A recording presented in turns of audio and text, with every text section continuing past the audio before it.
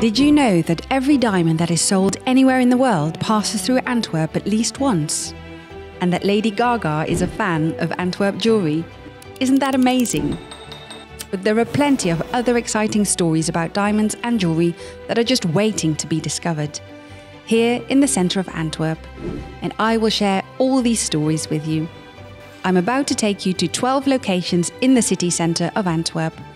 You can find the route and all the audio fragments on the website of DIVA. So pop on your headphones, go to the website and start walking towards Het Steen, because that is where this tour starts.